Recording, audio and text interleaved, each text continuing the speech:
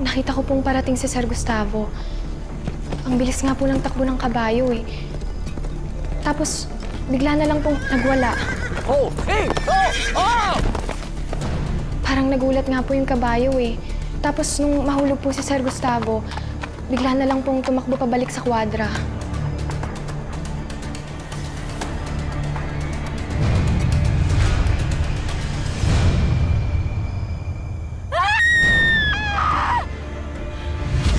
Hindi po ako sigurado, Sir Napoy. Pero parang may sumadya pong gulatin yung kabayo. Kaya nahulog po si Sir Gustavo. Sinabi ko nga po to kay Ma'am B eh. Pero hindi niya naman po ako pinakinggan.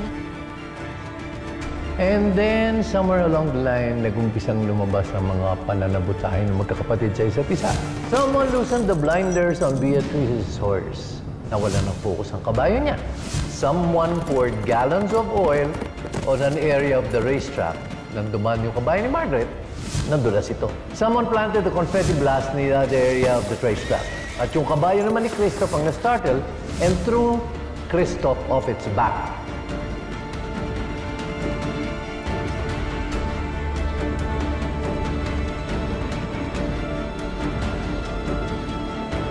The Royales siblings wanted simple but elegant, so white tulips. They represent heaven and eternity. Sa labas naman, we can probably go for white flamingo flowers. Okay, thank you. I like this one. Semosh. Hindi bagay sa kabaong na napili natin. Kinda like this one. Look, classic. Can I see the kabaong again? Yeah. Saan yun dito? Here. Where? What are the options? Hindi po ako sigurado, Sir Napoy. Pero parang may sumadya pong gulatin yung kabayo. Kaya nahulog po si Sir Gustavo. Beatrice! Margaret! Christoph!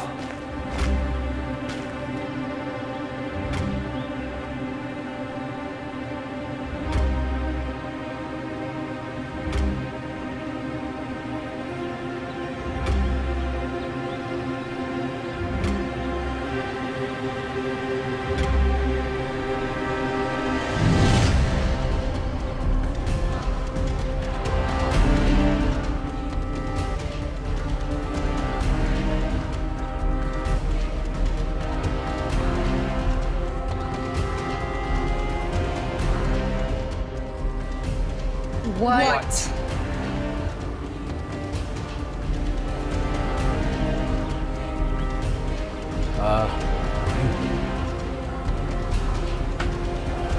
Ano ba yung isote ni tatay sa burol niya? So, sana makatulong sa pagpili. That's it? Yeah. And kailangan may dramatic entrance ka pa with matching pasigaw-sigaw? Salo. And you're all sweaty. Are you high? Yeah. Ano tinake mo? Cocaine? Heroin? Morphine? V, don't be dumb. You expect this lowly bastard to be able to take substances he can't even afford or pronounce? Baka... rugby? Well, anyway, we don't need help from anyone outside of the family, so shoot.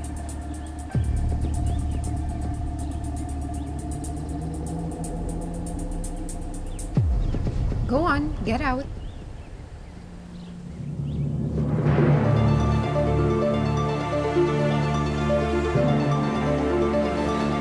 Where is it again? There is no reason.